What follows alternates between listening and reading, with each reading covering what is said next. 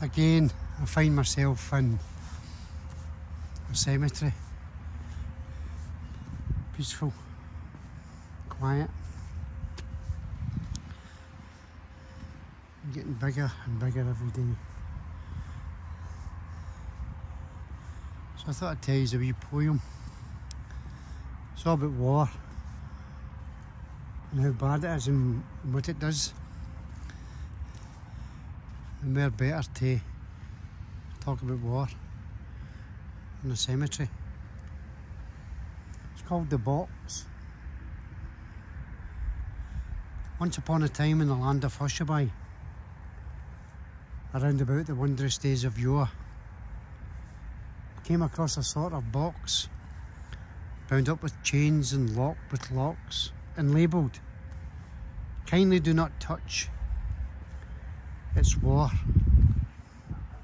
A decree was issued round about, all with a flourish and a shout, and a gaily coloured mascot tripping lightly on before. Don't fiddle with this deadly box, or break its chains, or pick its locks, and please, don't ever play about with war. Well, the children understood. The children happened to be good. They were just as good around the time of yore. They never tried to pick the locks or break into that deadly box, because they never tried to play about with war. Mammies didn't either. Sisters, aunts, grannies neither, because they were quiet and sweet and pretty in those wondrous days of yore. Well, very much the same as now. They're not the ones to blame somehow for opening up that deadly box of war. But someone did. Someone battered in its lid and spilled the insides out across the floor. A sort of bouncy, bumpy ball made up of guns and flags and all the tears and death and horror that goes with war. It bounced right out and went bashing it all about and bumping into everything in store. And what was sad and most unfair, it didn't really seem to care who it bumped, or why, or what, or for. It bumped the children mainly, and I'll tell you this quite plainly, it bumps them every day and more and more.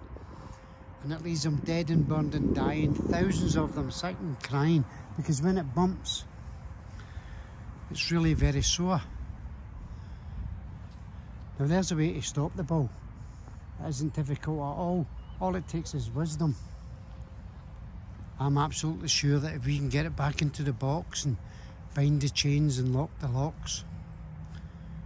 But no one seems to want to save the children anymore. Well, that's the way it all appears, because it's been bouncing round for years and years. In spite of all the wisdom whiz since those wondrous days of yore. The time they came across a box, bound up with chains and locked with locks and labelled, "Kindly do not touch, it's war." Thanks for listening.